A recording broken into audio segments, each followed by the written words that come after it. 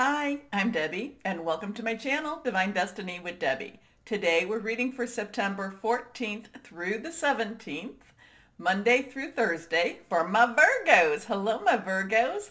Well, you know that I'm using my two decks, my two Redley Valentine decks. I'm using my Archangel Power Tarot cards for the main reading, and then I'll pull one from my Angel Tarot cards.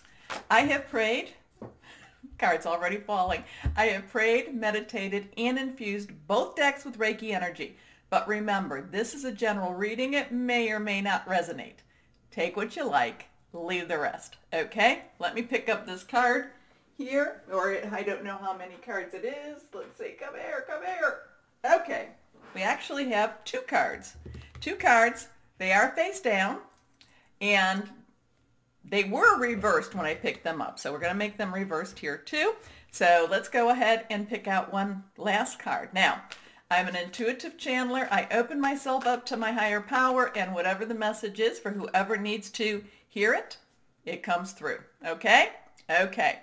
The 17th new moon in Virgo, your sign, and it's about taking care of yourself in all ways. Remember, full moon to new moon, as it's getting littler, you get rid of things. New moon to full moon, as it's getting bigger, you request. So this is a good time for you to get rid of some unhealthy habits, whether that be emotionally, spiritually, or financially. Finances seem to be coming up there a lot too. And to get some new habits in that way also. Okay. Anyway, all three of your cards are face down. The third one flipped over, so that one is face up. So let's see what we have. Reversed energy means, to me, stronger energy. So first card, and by the way, happy birthday, my Virgos. First card for Monday through Thursday for my Virgos. Here we are. The wheel. Okay. Transitioning time, moving time, things going forward time. Again, this is your season. This is when you're to reach out and to grab those things you want to grab, make those changes you want to make those changes. Doing this around that 17th, and a lot of times people do it like 3 days before, 3 days after, is a really good time for that. Because this is all about you taking care of you. But I do feel that this is you putting that out either to the universe, higher power, guardian angel, spirit guide, voice of the universe, divine, archangels, whoever that is to you. This is you putting out what it is you've been wanting to do. There are some major changes that are happening, and it's things that, again, for you, my Virgos, I'm going to say, make sure you're doing your journaling. Make sure you have your vision board up. Make sure you are putting this out, putting it on the refrigerator, like I do tell you that to do. Make sure that you're looking at those things that you want for those changes, because this is really a good time for you to manifest and make those changes. Okay? So, Archangel Jeremiah, the wheel, things moving forward, tense, transitioning, leaving something behind, and entering into that new phase, that that change. Okay, new beginnings, end of delays, a change in direction that offers happiness. So it's kind of like you're not really happy with the status quo. You've been waiting for this. It's I kind of feel like your engine is kind of revving. You're revving your engine, and you're getting ready for that, for that countdown, 3, 2, 1, go. And it looks like this is a good week for your energies to do that. Okay, next card, again reversed. Here we are, the 9 of Michael. Now, Michael energy is our air energy. Thought processes, it's hearing news, it's our worrying. Well, this one is all about your worrying type of energy, letting things go type of energy. Anyway, strategic thinking, it's your Wi-Fi, your downloads. It is Libra. We're going into Libra season, really right around the corner. It's also Aquarius. It's also Gemini. This is letting go type of energy. 9's ending, let go. Letting go, don't hold on to whatever this is that you've been holding on, because like I said, things are moving forward. Now you can, if you keep holding on, it's going to stretch you to go forward, and you're going to either have to let go of that new opportunity, or you're going to let go of that past worry. Okay? Does that make sense? Mhm.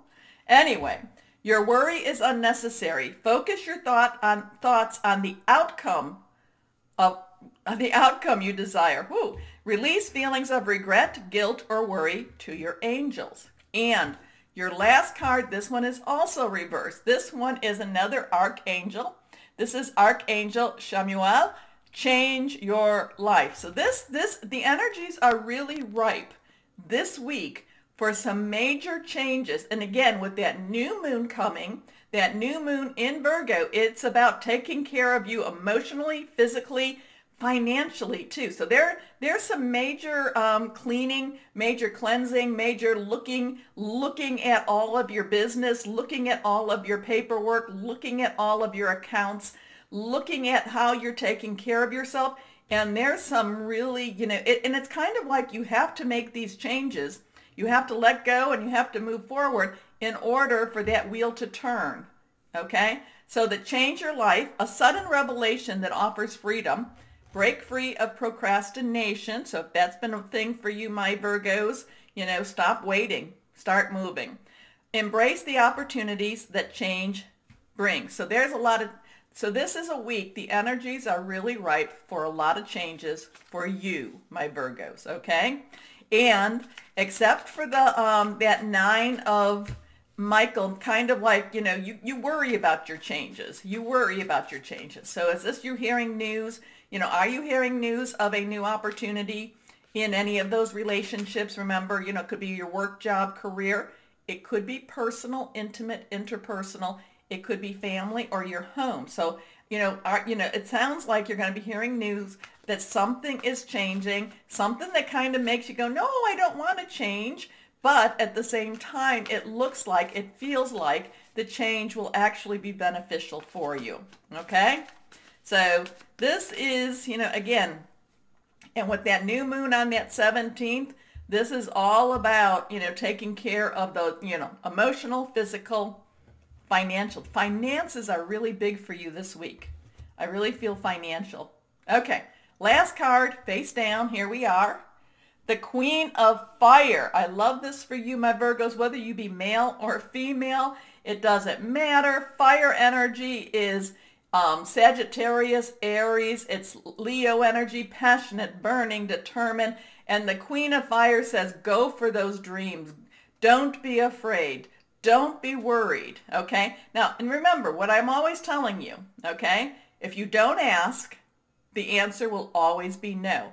If you ask, or when you ask, it could still be no, but there's a good chance of it being yes also. So, no regrets, no regrets. So there's some things here, but of course, all of these are your choices. But so this looks like there's a lot of change energy that will come down to, do you go?